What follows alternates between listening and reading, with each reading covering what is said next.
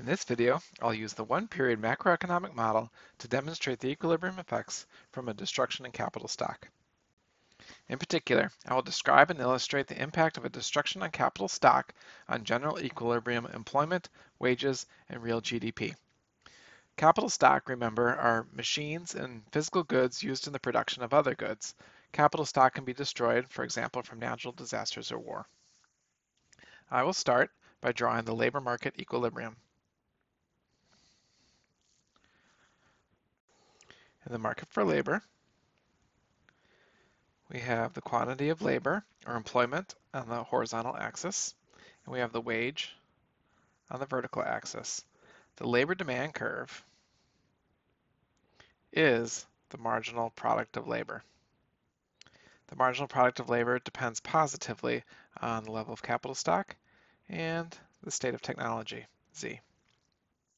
Let's put an upward sloping labor supply curve, which depends on the consumer's decisions for consumption and leisure. Here's our original equilibrium.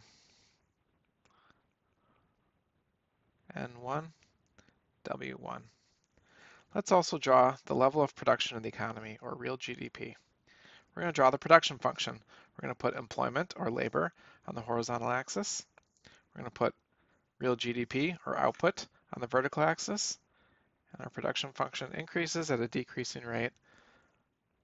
The function looks something like output depends positively on the state of technology and a function of capital stock and labor. Let's take this exact same N1, put it right here. And if we go up to the production function, we can see what level of production we will have in the economy, Y1. If there's a destruction of capital stock, that means we have a decrease in K.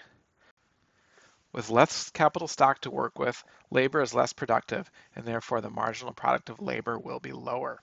We will illustrate that with a leftward shift in the marginal product curve, i.e. the labor demand curve. Call this ND2.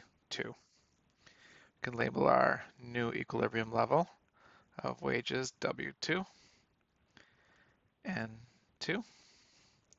We can see there's going to be less employment in equilibrium, lower wages in equilibrium. Over here on the production function, we also have a downward shift.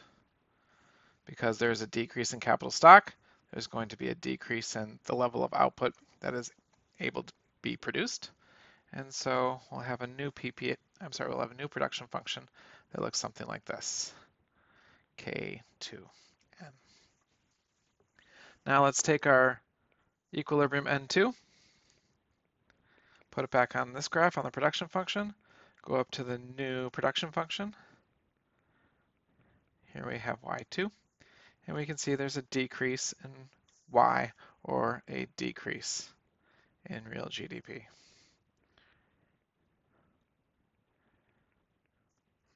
Back in the labor market, we can see we had a decrease in wages and a decrease in employment.